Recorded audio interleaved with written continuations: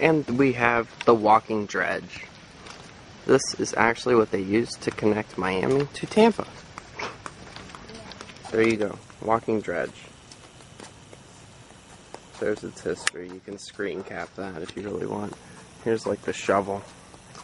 Here's all the pulleys. We're going to actually walk inside of it because you're allowed to do this. This thing is from the 1920s. Here we go again. This is the Bay City Walking Dredge. This went right through the Everglades and Big Cypress swamp, and it connected the Miami to Tampa, which is actually kind of cool. And I've been to this park a whole bunch of times. We're about to go canoeing in the Everglades, and I've never been back here. I never really stopped to see it.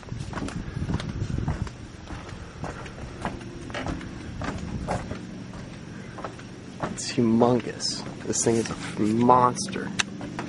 They were saying that in its time it was like, you know, like the technology. This was like a computer.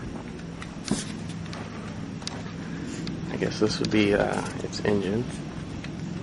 This would be a goofy little sister. What is this? This is a National Mechanical Engineering Landmark, the Bay City Walking Dredge. And then all that little text that I can't read in here. Pretty cool.